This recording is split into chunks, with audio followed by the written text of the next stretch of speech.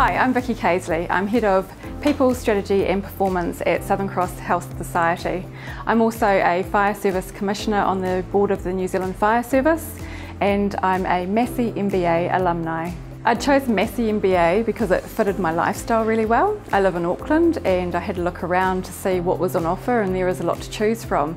But the Massey MBA is delivered in weekends, and so that, when you're working full-time, also with a family, fits beautifully, as well as it being a national MBA. Because it was so life-changing, and because I learnt so much through it and grew such strong relationships and networks with other business people across New Zealand, it absolutely exceeded my expectations. I did find the Massey MBA challenging, but at the right level. It really pushed me outside my comfort zone at times.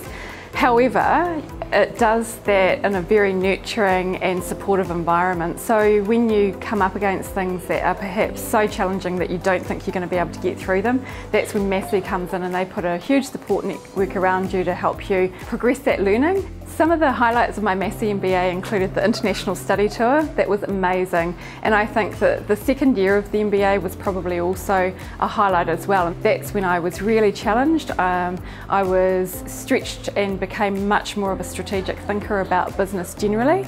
So another highlight of the Massey MBA for me is around capacity and personal capacity. I currently have a role at Southern Cross which has just been expanded from being head of the people function to actually heading up the people, strategy and performance for the business. And I think the MBA program has allowed me to stretch into that strategy and business performance space. So the person that you're talking to today is an entirely different person to the one that set out to study a Massey MBA. It's been a massive personal journey of growth for me. I grew personally because I was a much more confident person, thought more broadly about the world, and have more confidence to put myself out there and to participate both personally and professionally in the environments that I find myself in. So a real desire to make more of a contribution to New Zealand's economy.